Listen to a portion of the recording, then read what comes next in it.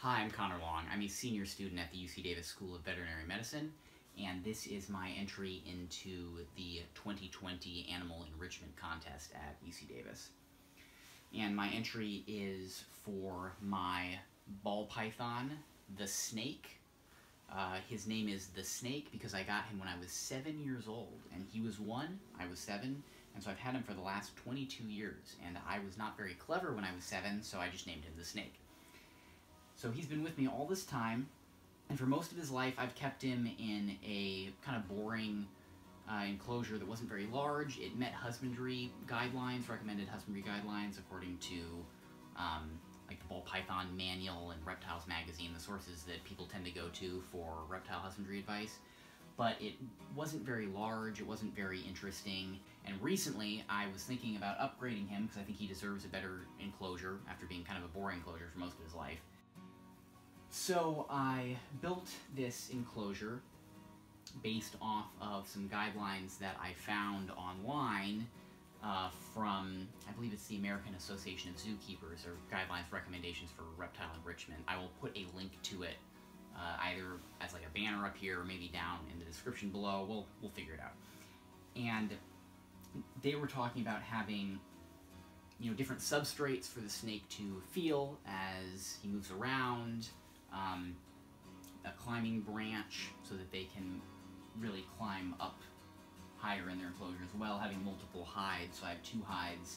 One is the warm hide, one is the cooler hide, and he's got a pond in the back.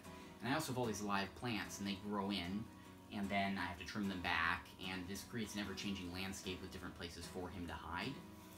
And I, built this integrated backdrop. I have LED light panels in there and LEDs in the front too, so they don't heat up. He can't like burn himself on them or anything, but he's got a true day and night cycle.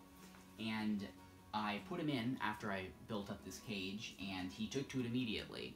He uses all the space, mostly at night, so I wonder if part of the reason that people think you can keep these guys in pretty small enclosures is they don't see them moving around that much because they're nocturnal. But at night, yeah, he'll come out, he'll climb up the branch, he'll move from his different hides, he'll go in the water, he'll trample some plants, and I have to cut those out and they regrow. And he really uses the whole space, particularly when he's getting hungry again. And I also saw online that there were some anecdotal reports of people building more enriched naturalistic enclosures for their snakes and having them show a more robust feeding response afterwards. And the snake has always been a bit of a picky eater.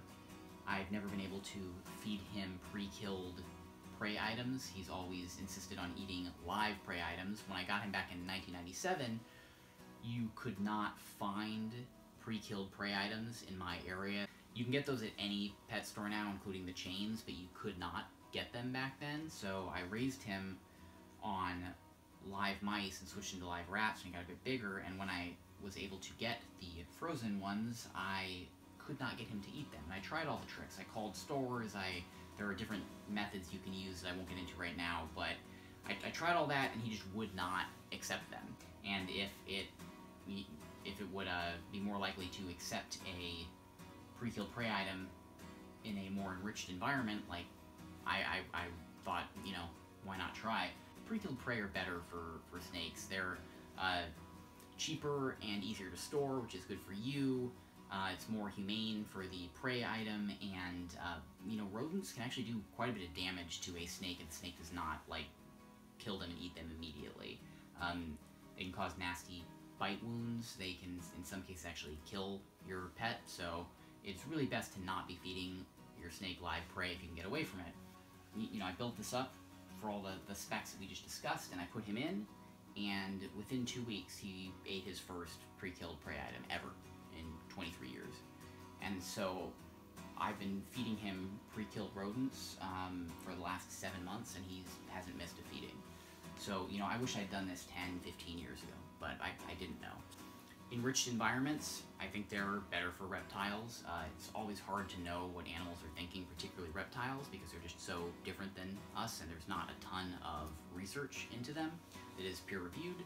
But, to the best of my assessment as somebody who has been keeping this animal for most of my life, I think that he seems happier to the extent the snake can be happier. He's certainly more active, he is feeding more readily. I consider those to be metrics of at least the ability to express natural behavior, which is something that we would be trying to allow animals in our care to do. So yeah, I think that this is a good enclosure. I would recommend other people who keep reptiles and snakes to consider switching to bioactive and to consider really doing your homework and trying to keep your animals in the largest enclosure that you can reasonably accommodate. So thanks for your time. I hope you enjoyed watching this, and say goodbye, snake. Say goodbye. And you can't, but you can flick your tongue or something.